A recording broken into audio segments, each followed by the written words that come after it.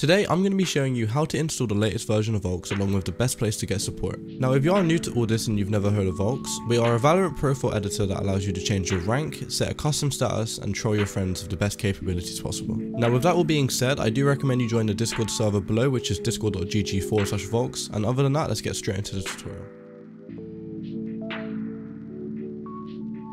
Now the first thing you are going to want to do is go to the description and follow the link below. Once you are here, you want to go ahead and subscribe on YouTube, follow on Twitter, and then it's going to unlock the link. From here, it's going to take you to the official GitHub page where you can download the latest version of release, along with find the source code in the code section. For any more information regarding Vulx, you're going to find a readme below which contains details on the project along with how to get started. Now once you have clicked download Vulx, you want to make sure you save it to a folder that's accessible on your desktop or anywhere in fact. And then from there you want to go ahead and open up the folder, launch vulx.exe. Make sure you click this and run anyway, and you're going to be taken straight to the application. Make sure you click allow access. Now from here you want to make sure you click I'm not a robot.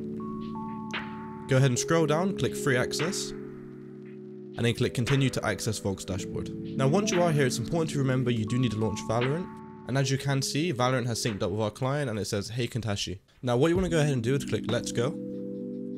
You can click yes or no here, yes or no here, and then click continue.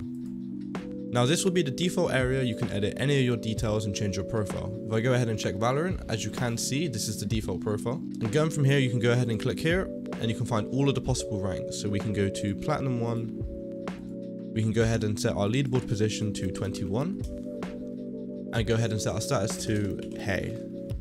Now if we go ahead and go in game, as you can see, we have the status of hello, Platinum 1 and hashtag 21. Now, important thing to remember, some things will have notes on explaining how they work and what their setbacks are. For example, note, this value will only show for friends that are not in your party, this will not show on your client. Now, as you can see, it says level 18, however, for this person here, they will see it as level 727. Moving on, we also have a cool little system message where if you type hello, it will go ahead and show in your game down in below. Now note this is client-sided, so only you can see this. Moving on, if you go ahead and click the little blue icon, you're able to change your status here.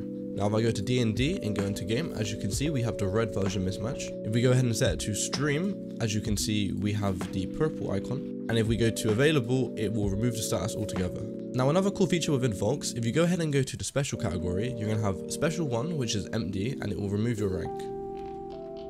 Moving on from this, you will have unranked, unused 1 and unused 2. So if we go ahead and click special 3, as you can see, our rank is unused 1. Now these are secret developer things that were used when originally testing ranks, I can assume. However, they are pretty pointless, just cool to show off to your friends. Now heading back to the little tooltips, if you do want to disable them, you can go ahead and click settings, false, and save. And now as you can see, the little tooltips have all disappeared and you will no longer see them. Last but not least, if you go to search friends, you will see a complete friends list along with the ones that are online and their details. We do plan on later adding an option so you can click it and see their profile and what they have assigned, but for now this is a work in progress. Now apart from that, that basically covers everything in the tutorial, so make sure you do go below and follow the link, make sure you do follow the steps and go ahead and download Vulx today.